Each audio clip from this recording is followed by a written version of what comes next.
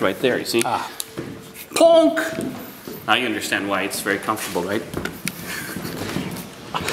All right. And if I wanted to shield, this one won't hurt you, but I can control you here. Okay, that's good. Sorry.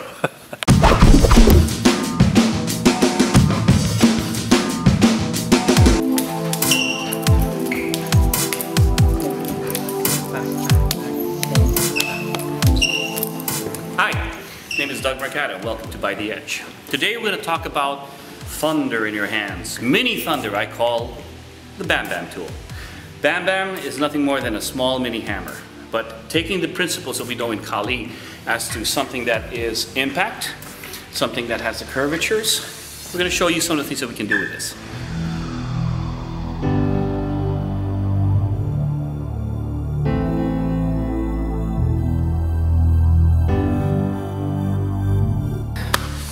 You just put your hand in. When you deploy it, sometimes it comes out this way. It's okay to use it this way. Once again, it's based on the attribute, not the particular weapon. Everybody knows this. Works just as well, but where's the fun in that if that's all you know, right?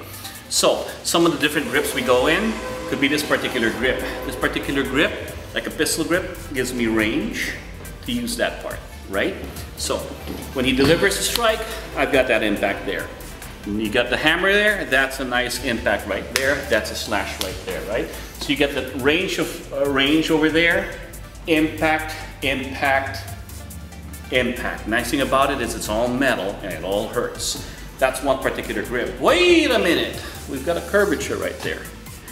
Let's put the curve, and anything curved in the attribute is about what? Control. So on the impact there, I've got control. I continue that. I've got control. Bam, I've got a wrist lock with the control of the claw. That's one way. I can impact in here. Whoop, there's your control factor. The claw is right into the throat. That sucks. You got the impact right there. I've got the impact there again. That's one way to do that.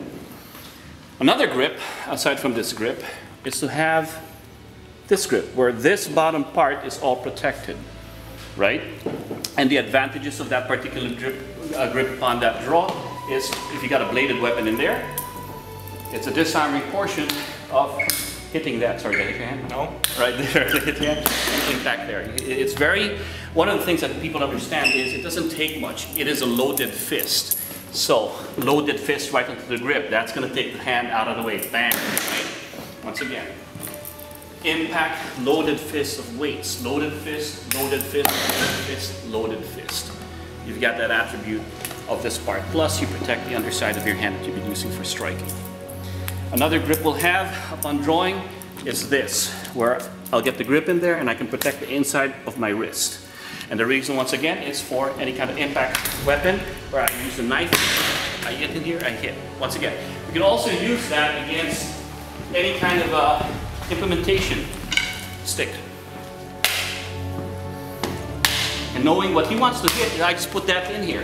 I'd rather get hit with the Bam Bam, where I don't feel anything, than use my own hand. So the impact is done on that shield, because I've done lots of these. So training, the impact's in here, then you get back fist in there, crack that head with that, hammer down here, and you've got that loaded fist on that particular idea.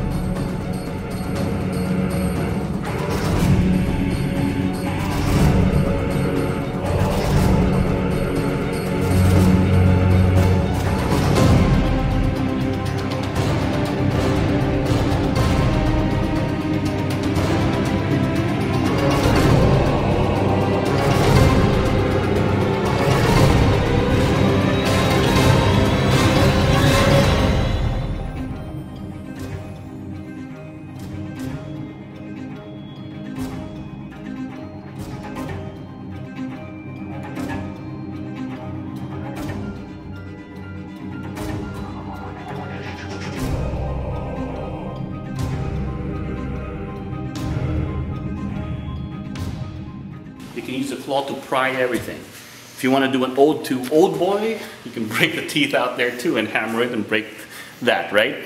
Lots of fun. Be creative, understand the attributes. Little Bam Bam.